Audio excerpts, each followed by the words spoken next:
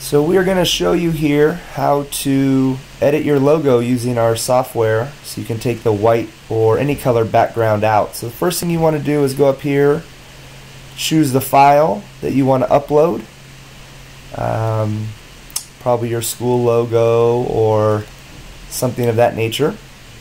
Okay, once you get it here, you're probably going to want to zoom in a little bit just so you can see what areas you want to take out. So you can click on zoom in.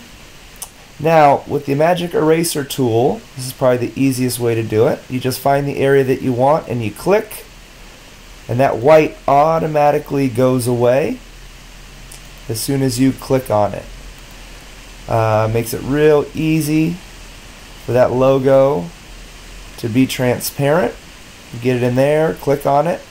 Then when you're all done, all you have to do is go to download PDF. That'll save it to your desktop or wherever you want to save it, and then you upload it to your product. Now this has to be done before you complete the checkout. Now if you want to see how it's going to look on the wood of the basketball court or the grass, this gives you a little option to see how it's going to look on our products before you do it. You have the undo and the redo buttons here.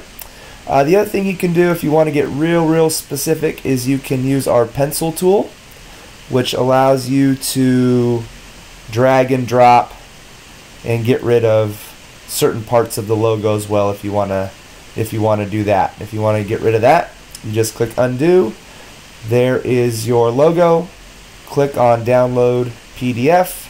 That'll download it for you, and even though it's not showing it, that logo will be transparent when you eventually do upload it to the product.